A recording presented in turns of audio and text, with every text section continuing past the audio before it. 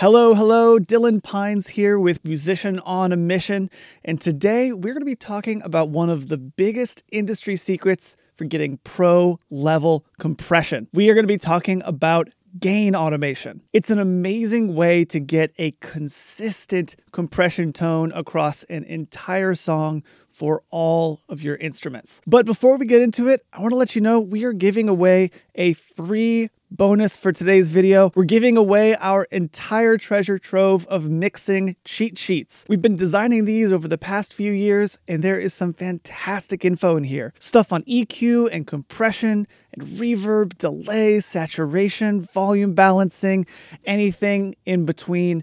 We've probably got it in this pack, and we're giving it away for free.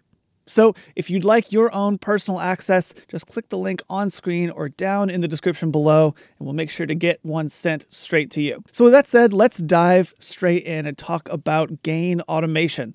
So gain automation is basically where you automate the gain level of an audio file so that it averages around the same level throughout the song. Let me break that down into plain English. Now we're talking about the gain level. That's the amplitude, the level, the loudness of our individual audio tracks, or individual audio files, our regions, not the level of our channels. That's our volume.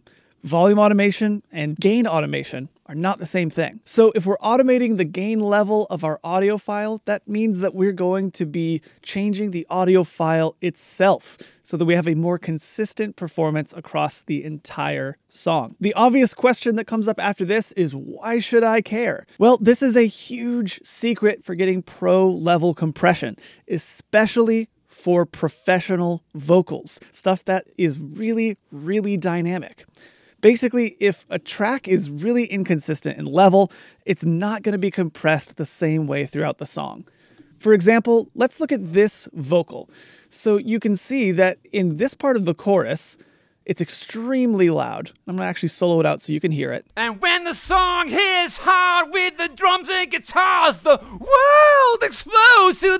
But then at a different part of the song, earlier on in the verse, it's much, much quieter. Time slows when you get close to the horizon. So if we were to put a compressor on this, where would we set our threshold? So let's look at what this looks like on a compressor. I've got a compressor here that I've got preset up, and we're gonna see it's getting, 3 or 4 dBs of gain reduction at the loud moments. Check this out. And when the song hits hard with the drums and guitars, the world explodes to the great divine. But if we take this to our quieter moment, we're not going to get hardly anything. Time slows when you get close to the horizon. Compression is going to change the tone of the instrument, and if it's set up well, it's going to change it for the better. But if you have an inconsistent performance where a certain part is very quiet and a certain part is very loud, then you're going to have not only inconsistent dynamics, but also an inconsistent tone, because your compressor is going to be working wildly differently depending on the part of the song that you're on. This happens not only in vocals, but also in just any dynamic instrument. So for example, let's look at this organ. So up here you can see that during the verse, it's a little bit quieter, but during the choruses, it gets quite a bit louder. So if I was wanting to compress this, I would really struggle, because I would have to compress it so that it was getting the right amount of compression for the loud moments, but then I would get almost no compression for the quiet moments. So what can I do to fix this? Gain automation. I can automate the level of my gain so that I'm getting consistent compression throughout the song. Now, before I show you what this looks like, I do want to point out something. Gain automation is not the same thing as volume automation. Gain does not equal volume. They're two different words that describe the same thing, amplitude level, the loudness of a sound, but gain is the level at the beginning of a signal chain, and volume is the level at the end of that signal chain. So the loudness of our individual region, that's our gain, but the loudness of our channel, that's our volume. And since we're going to be affecting what our plugins hear, we want to change our gain. Because if we change our volume, that's not going to change anything that is going into the plugins. That's just changing what is getting sent out of the channel. If you remember nothing else from this video, remember that gain equals input level and volume equals output level. So let's talk about how to actually do gain automation. Now, we're actually going to start off looking at our organ instead of at our vocals, just because it's a little bit more of a simpler example. And really quickly, I do want to point out, I'm going to be doing this using Logic Pro and Logic Pro's way of affecting gain. Now, every DAW has a different way of doing this, so I would do a little bit of Google research on your own, just researching your DAW's name, gain automation, and you'll find how your DAW allows you to do this. But here's what I'm going to do. I am going to look at my region, and I'm going to find the different sections that are obviously smaller than other sections. Like, for example, this intro, this verse, going into this louder chorus. And I'm going to hold down my Command key. And you can see when I do that, this little plus pops up. Now, what this is basically my marquee tool, is what that's known as. And it allows me to select different parts of a region, or multiple regions. And whenever I click on this selection, it splits it into its own region. This is an extremely helpful tool for many, many different mixing techniques. But for this moment, it's great because it allows us to change the individual gain of just this individual spot. So what I'm going to do, I'm going to go over to my region drop-down box, which is right here. And you can see there's a little function labeled gain. Now, I want you to look at the waveform whenever I move gain up and down. So you can see as I increase the level of the gain, the waveform increases, and as I decrease the level of the gain, the waveform decreases. What's great about this system is that I can basically just use my eyes to do my gain automation. You know, this is a soft science. It's not a hard science. I'm not trying to get this exactly perfectly right. I'm just kind of trying to get everything in the same ballpark, you know, the same general loudness. And so I'm able to use my eyes and just say like, okay, cool, that's probably pretty close. And then go in and solo it and listen and see if your eyes and your ears agree.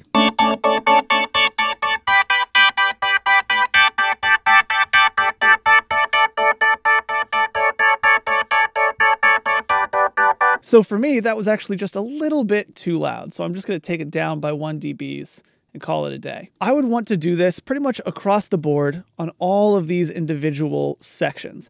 And it's important to say, whenever you're doing something so broad like this, you're wanting to pick sections, not necessarily moments. So I would want to go in here, for example, and cut out this whole section and increase that, rather than going in here, cutting out this moment, and then cutting out this other moment separately. Because the more I subdivide it into just different parts of a performance, the more difficult it's going to be to keep it sounding natural. So let me really quickly go and actually do my gain automation for all of these sections. I'm not going to actively try too hard to get it right. Obviously, you would want to go back and listen to it and make sure that it sounds correct. But I'm going to say that that's pretty good. So I'm going to grab these 4 regions, because I already got this first one, and I'm going to turn the gain up a little bit until everything's kind of in the right area. We're going to say that's good. And then what I'm going to do is I'm going to select all of my regions, and I'm going to add some crossfades. So what crossfades are is they basically will automate the level of one region, you know, the region on the left, they'll automate it down, while at the exact same time automating the level of the region on the right up. It basically keeps you from having any kind of weird speaker pops when one region cuts into another region. It's a really great way to have clean edits. So in order to do this, I'm going to go to wherever I had messed with my gain. I'm going to click down to more, and then I am going to go to fade out. I'm going to change that from out to crossfade. And then I'm just going to add in 10 milliseconds. It really doesn't need to be much at all. And I'm going to listen. We're going to make sure that that's sounding okay. You see how I could hardly hear that transition at all? That's what a good crossfade will do. So now that we've looked at this organ, let's take a look at these vocals. Now, most instruments, if you're wanting to do any gain automation on them, you're really only going to have to affect specific sections. Turn the verse up, turn the bridge down, something like that. With vocals, if you're okay with putting in a little extra work, they can sometimes really benefit from you looking at individual phrases. So making sure that each phrase is on average around the same loudness. And this is because the vocals are so heavily scrutinized in the mix and they need to stay so far forward. So having really good compression is an essential to getting a modern vocal sound. So how exactly would I go about doing this? Luckily, this is another thing where you can just use your eyes and then go back and double check with your ears. Now, this is a rare moment where I'm going to tell people to use their eyes actively. Usually I'm pretty big at saying, hey, use your ears, don't just trust your eyes. But splitting these individual phrases up and then increasing their level like so that they all kind of look like they're generally in the same area, and then later on going and listening and making sure that's true is a completely fine way of making this work. Now, you're probably going to be going back and changing up where the individual edits are because you might be cutting breaths in half and you definitely don't want to do that. You might be having some strange popping noises going on, or you might be cutting off an S or the end of a word. So again, you're definitely going to want to go and double check stuff. But for now, what I'm going to do, let's just focus on this. I'm going to grab this. I'm going to definitely want to turn this up a little bit. Grab this, turn it up a little bit. This maybe down just a hair.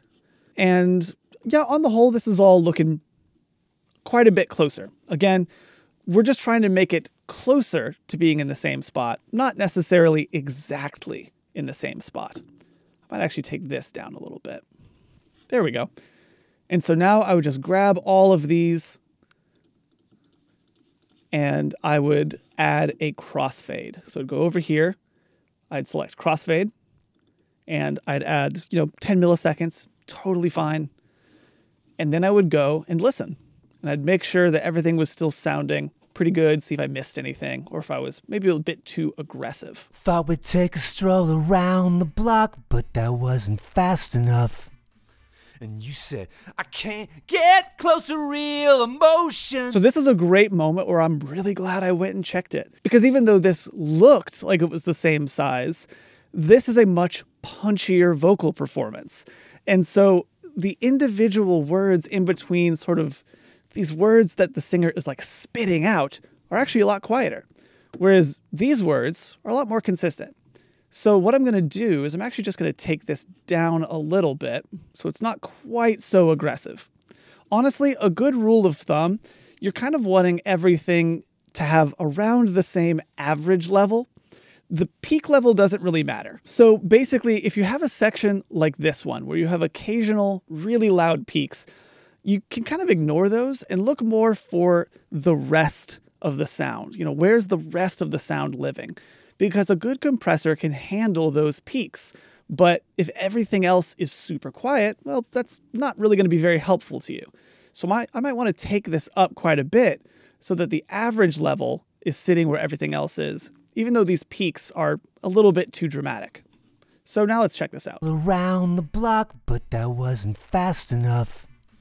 And you said, I can't get close to real emotion. And then at this point, I might just take it down a bit and say we're good and call it a day. This is supposed to be a pretty quick process. It's something that you should definitely do before you start mixing, but not necessarily something you need to spend hours doing. If you can just get it in generally the right area, you should be good to go. Now here's the big question that everyone asks me about gain automation. Won't this screw up my dynamics? And, it's true. You might want a particular instrument to be quiet in the verse and loud in the chorus, and gain automation gets rid of that. Kind of like our organ. The verses for the organ maybe sounded better before I did this gain automation, and now they're too loud. But the great thing is That's what volume automation is for. Gain automation helps us to get a more consistent tone, but volume automation helps us to get more consistent dynamics. It helps our performance, our overall sound to be better. So if I maybe turned up my organ, let's say by 2 dBs, and now it's 2 dBs too loud in my verses, well, I can just open up my automation lanes and I could just grab this exact same area with my marquee tool and then turn it down by 2 dBs. And now it's right back where it was before, but with a much more consistent tone. So honestly, this is something that I will do on pretty much all of my mixes, unless it's a mix where it's very stripped down and I'm wanting to keep it as close to the original performance as possible. This is definitely a great secret trick that's going to help to get you much better sounding instruments. So with that said, that is how you do gain automation. Before you head out, don't forget we are giving away a huge free bonus on this video, our entire collection of designed mixing cheat sheets. Make sure to click the link on screen or down in the description to get your own free access. This is stuff that, honestly, I will even use each time I mix. In fact, keep your eye out for the EQ balance chart, the thing that goes over the frequency spectrum. It is maybe my favorite thing that Musician on a Mission has ever created. It's something that I use every single time I mix. Also, if you're new here, don't forget to like and subscribe. We make tutorials just like this one every single week on this channel, and we would honestly love to help you grow in any way we can. So that's going to about wrap it up for me. This has been Dylan Pines with Musician on a Mission, and remember, create regardless.